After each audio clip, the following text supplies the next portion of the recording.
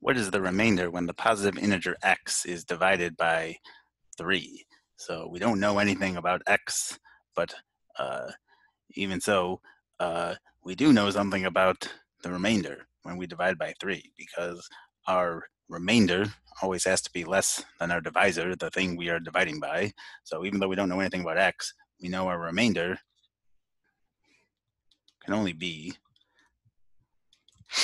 there's only 3 options: 0, 1, or 2.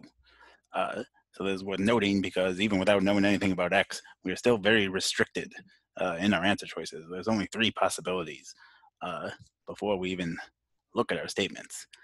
So that's worth noting. So our question is asking which one of these is our remainder. When x is divided by 6, the remainder is 2. So what does that mean? So when x is divided by 6, we get some quotient, and then with 2 left over. So I can actually translate this statement algebraically by saying this is telling me x is equal to 6 times some multiplier or some quotient. We'll call it y. This is some integer multiplier plus 2. So if I want to, I can very quickly now generate a bunch of examples of x and then see what the remainder is when I divide by 3. So if y is 1, x is equal to 8. If y is 2, x is equal to 14. And it's going to go up by 6 every time. So x can be 8, 14, 20, 26, 32, 38, 44, 50, etc. So what is 8 divided by 3? That is 2, remainder 2. What is 14 divided by 3? That is what, 4, remainder 2?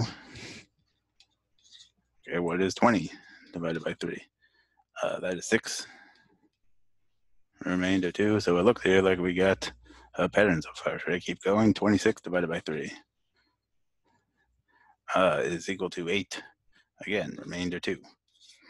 So I think that's enough for me to say this is sufficient to say our remainder is equal to 2. When x is divided by 15, the remainder is 2. So what is that saying? So that is saying x is equal to 15 times some other quotient, we'll call it z here, plus 2. So according to this, x can be, if z is equal to 1, 17, if z is equal to 2, 32. So we're adding 15 every time. X can be equal to 17, 32, 47, 62, 77,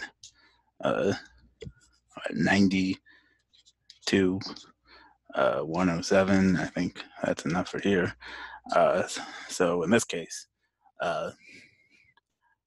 what is the remainder when x is divided by 3? So 17 over 3 is 5, remainder 2. So we got remainder 2. 32 over 3 is 10, remainder 2. Okay. 47 divided by 3, what is that? 15, remainder 2. So I'm thinking, we did 4 here, so might as well do 4 examples here. But I'm thinking we're headed for D. 62 divided by 3 is 20, remainder 2. So it looks like each statement is sufficient to tell us our remainder is 2. D.